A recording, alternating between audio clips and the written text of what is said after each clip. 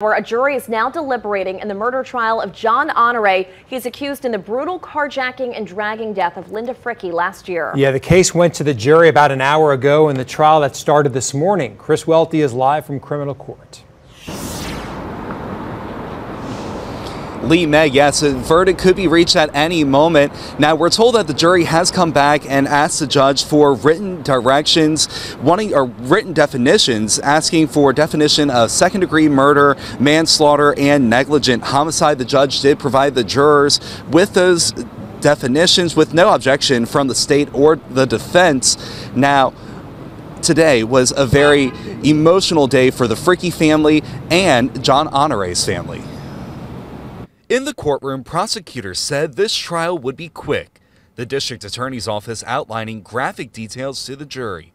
The DA's office says in March 2022, John Honore, along with 3 accomplices, approached Linda Frickey's car on Bienville Street.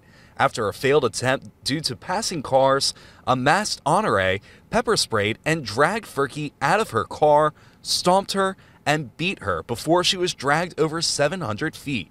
Frickey's arm was severed, and prosecutors say she was skinned alive, the state calling the act merciless.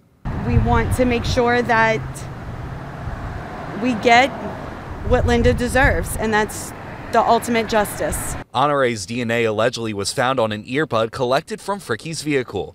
The defense admitted John Honore committed the crime, but says he was young and immature. Honore's attorney says he has remorse and referenced a letter he wrote to the Frickeys. In that letter, Honore apologizes and calls what happened that day, quote, the biggest mistake of my life. Honore says he now prays daily and asks for forgiveness. Honore's mother testified that she went to police and identified her son after a photo of him was broadcasted on the news. She said she feels bad knowing he could receive a life sentence. Meanwhile, Honore's father was removed after an outburst. That I'm standing behind my son, and he did nothing, and he's innocent. The jury saw video of the carjacking and video piecing together the path after she was dragged. They also saw graphic photos of the incident. In closing arguments, the state said, quote, this isn't a situation of kids being kids, as the defense would have you to believe. This is about a series of decisions that all led to the end of Linda Frickey's life. This is the killing of a human being. The defense said, quote, you honor Miss Linda by not sending him away for the rest of his life. Really, I'm just asking for mercy for a child and his mother.